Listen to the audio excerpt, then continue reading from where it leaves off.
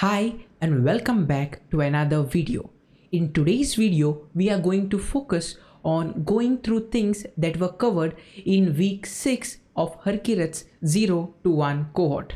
And without wasting much time, let's go on the iPad screen and let's go through the things that were covered, and I'll try to explain you all those stuffs in brief. Okay, let's go on the iPad screen. In the week 5, we started with React. So in week 6, the first thing that was started was functional component. Before, when React was introduced, it was written in a class-based manner. There were no functional way to do the things. There were classes. And if you have a background in Flutter, if you know Flutter is used similarly. It uses classes and you extend those classes and create your own component. So before, React was done in the same way. It used to use class-based components, and that time there were lifecycle classes like onMount, onUpdate, onUnmount, and all these things. With functional component came React Hook, which were later introduced. And with React Hook, you were given power to hook into the state and effects and all. Two most used hooks in React.js are these two: use state and use effect. Use state is used to create state object. We explored that in the last video, what use state is, because whenever you create a value using use state, React keep a note about it, and when the value changed, React reacts to the state change and re-renders the UI. Okay, and what is use effect? We have to understand this. Use effect is used for side effects. You can't be like, my application won't be interacting with outside world. Sometimes you need to interact with outside world, such as sometimes you need to change the title of the page. Maybe you want to make a fetch request. Maybe you want to interact, go outside the React thing. That time you use effect. Many people have a misconception that you need use effect to create, to make fetch request, to get data, to put data. No, that's absolutely wrong. You use effect when you want to get some data on mount, but when you want to get data on button click, you can directly write a function and you can just call that function simply. Use effect is not used to get data. There are some cases on mount when you want to get data, or maybe on change of some particular value, you can pass that to a dependency and you want it to refetch some data when a particular value is changed. That time you use it. You need to understand use effect, because it's not that simple. Because if you don't understand it, if you don't understand the dependency array, if you don't understand use effect, you may mess up. You can make a lot of mistakes. So yeah, you need to use it when you require it, and if you don't require it, don't use it. Then there is also use memo and use callbacks. These are performance based. If you want to increase performance, you use memo, use callback. And now React 19 is already announced, so React is coming with a compiler. So most probably you won't be using use memo, use callback, all these performance related hooks, because the compiler, the React compiler, will be taking care of all the performance for us. Then there is useref. This is one of the important one which is also used. This is actually used to interact with DOM elements.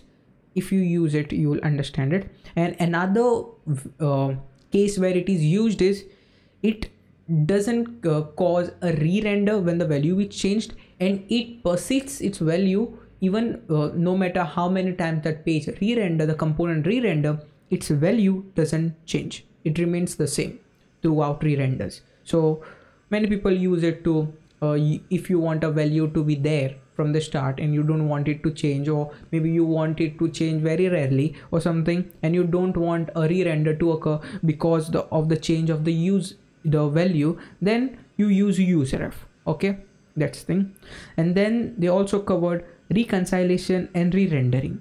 Reconciliation is actually the heart and soul of React. In one of the last videos, I talked about virtual DOM. So what React does, it's create a virtual DOM. First you have to understand this. People used to just say virtual DOM without understanding what it is. There's nothing called as virtual DOM. It's just a React elementary. the tree of all the elements, all the components which are there, and the child inside the component. That's it. It's just a React element tree. It takes the React element tree, the past one, and then takes the updated element tree and they compares it. Okay, then the reconciliation happens. The diffing algorithm runs what things need to be updated, what part of the things need to be inserted, and what things are need to be deleted. And then a list of changes is made, and that list of changes is given to the, if you are using in a web, then those changes are given to React DOM. If you are using mobile application, then it is, those changes are given to React Native, and then the React DOM and the React Native goes and makes the changes. React doesn't do any changes. React doesn't interact with any UI directly. Okay, so that's how the reconciliation and re-rendering works. It helps to make our application more performance. Otherwise, clearing everything and reprinting everything takes a lot of time. For smaller application, it won't look like, but for bigger application, it looks okay. And if you're using a slow machine, then in last few videos we covered that we used fetch API, which comes directly out of the box, but here we also explored Axios. Some people just took fetch type thing and added more functionalities to it and created Axios. It helps you to do the fetching and all in an easier way. Okay, so this library we explored, and then we created custom hooks. We explored why do we need custom hooks and basic custom hooks. So what are the rules of custom hooks? Basically, if I have to tell you, then custom hooks starts with use, and it should use at least one of these hooks. Okay, that's the rule, and it makes our main component clear. For example, if you just want to fetch all the users, then you have to write a use state to store the values. Then maybe you want to get these values on mount, so maybe you have to write a use effect. Okay, use effect, this is the second thing, and then you use it inside the application. So this will be a good amount of 10 to 15 lines of code in your main component, and then you use it. Instead, what you can do, you can just take all this part, the use state, the use effect thing, and put it in a separate component. Not a component, it's separate. Custom hook can create it, custom hook, and then whatever the value you get in the use state, just return it. Okay, just return it. So in your, and then you can call it use user. So in your main component, what you can do is just say const users is equal to use users. That's it. And then you can just write your JSX thing that you are going to export. Okay, that's it.